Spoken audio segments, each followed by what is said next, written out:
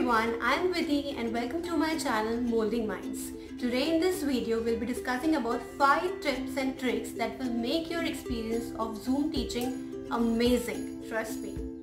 So this is how my Zoom classroom looks like. First tip with which we are going to start is about lesson planning. It is exactly same as the lesson planning which you do for your physical classroom, but here in Zoom it has to be very much time bound, right? Because what happens, most of us are using the free trial option of Zoom, which gives us 40 minutes of meetings, right? So it is very important to have a fruitful class. At the end of the session, you feel satisfied that okay, whatever I had decided, I have completed that much. To divide the whole content into proper timing. The first is when I have 40 minutes class, I know that in the first 5 minutes will be used in logging in. Everybody will join the meeting, log in. Okay, so first 5 minutes will go like this. Next 5 minutes will be used for taking attendance first thing.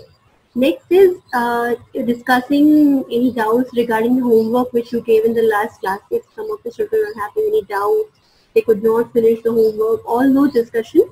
So first 10 minutes of your class, you have to think that will go like this one. Fine.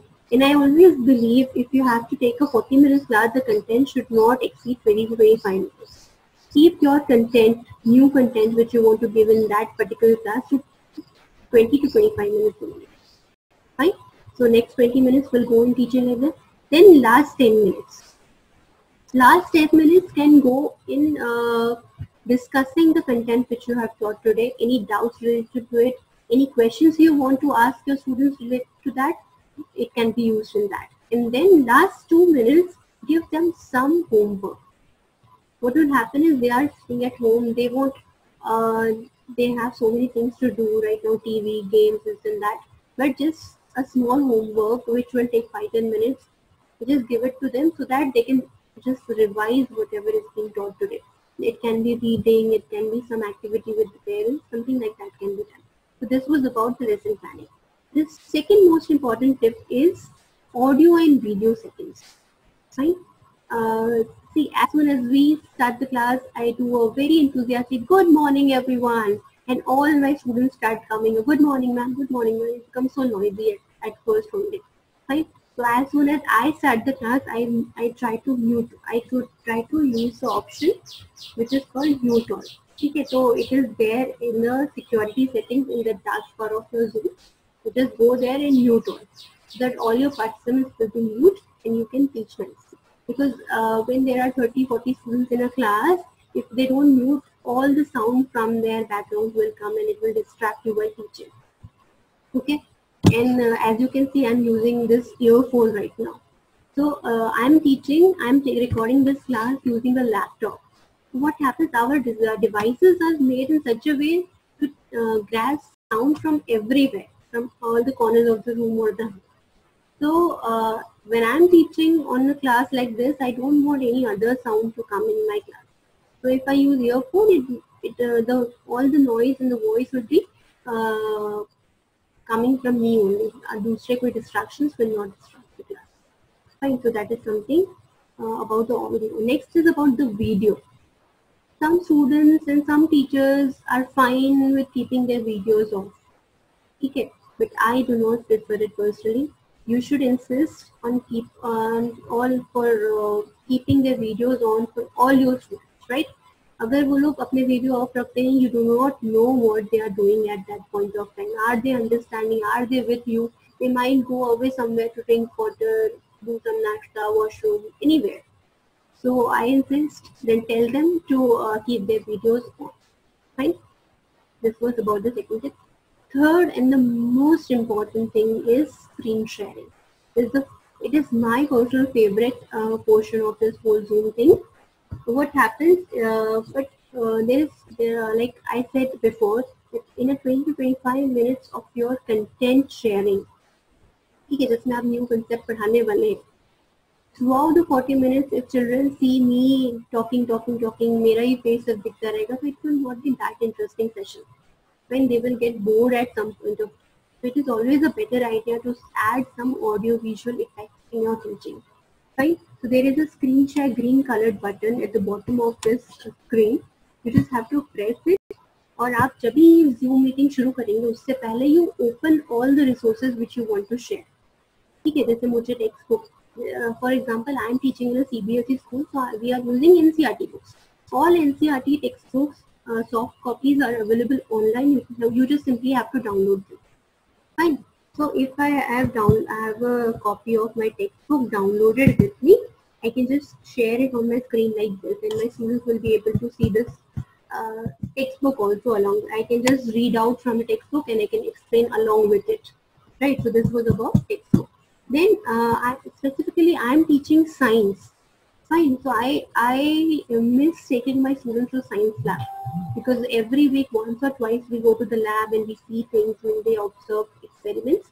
So I don't want my students to miss out on that. So what I can do here is I can just open the particular reaction or something which I want to show them in YouTube first, and then minimize it before starting my this session class. And then in the screen share option, there is one more option at the bottom.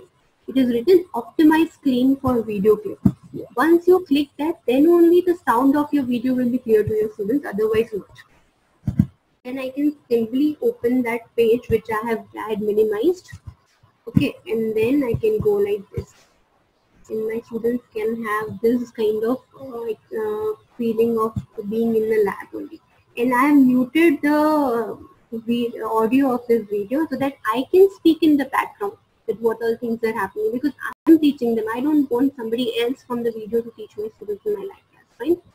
So I keep on teaching that take copper sulfate in a test tube, and then we put iron nail inside it, and then like that we can just go with the whole experiment. You can show like this. You have to just choose your resources wisely, otherwise everything is available on it. Okay, so this was about screen sharing. Next, fourth tip which I'm going to share is about the whiteboard which you can create at home. See, many teachers are complaining that we are not able to teach maths or some topics of science also without using the whiteboard or the blackboard which we used to use in the school. So uske liye bhi there is an option. Right?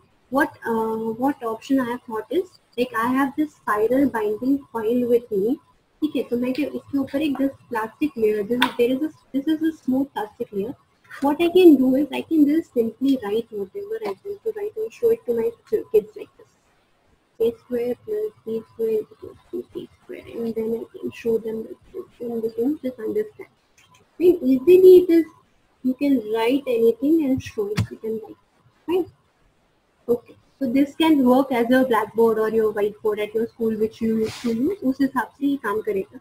And I have taken a small piece of sponge to just rub it. It can be easily rubbed. ठीक, आसानी से मिट जाएगा. Again also you can rub.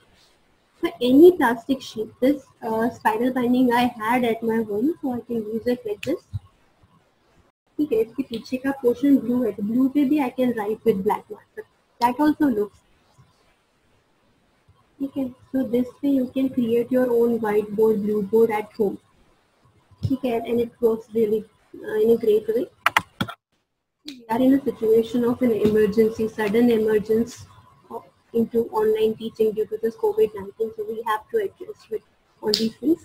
This is that we have to find a suitable idea for us. One more option you can do is you can have, if you have a black chart paper at home, black or maroon or any dark chart paper at home, you can just stick it at the wall at the back side where you are sitting, and then with chalk you can write on it. That is also an idea. And now fifth and the last tip is, which I really would like to follow, is disable the chat option in Zoom. Because in the primary kids this won't be a problem, but believe me, from 6 to 10 and above, all those children, when they see their friends after a long time, they want to chat with them. And this will be a great distraction in your class. So it's better that you go to the settings and choose chat disable. Chat को disable कर दीजिएगा, so ताकि nobody can chat. There is one option, chat only with host. So if they are not able to listen to your voice, there is some audio issue, they can talk to you. They can talk to host, but they cannot talk to anyone else in the meeting. So that can be done. And do not share your meeting ID anywhere on the social media, because nowadays you are listening to so many things which are going on. Zoom mein to kuch leak ho jata hai, unwanted person enter your meeting, all those things happen. So keep waiting rooms in your classes and do not share your meeting ID and password with anyone, right? That's it for today. And you can also record your videos like this on Zoom, and then you can send out to your students so that they can refer it later on also. So this is a great application according to me, and I really enjoy teaching on it. So that's all for today. If you like my efforts and all those things, please like, share, and subscribe my videos. This will motivate me to make better content and more videos ahead. Right? Thank you. I'll see you in the next video.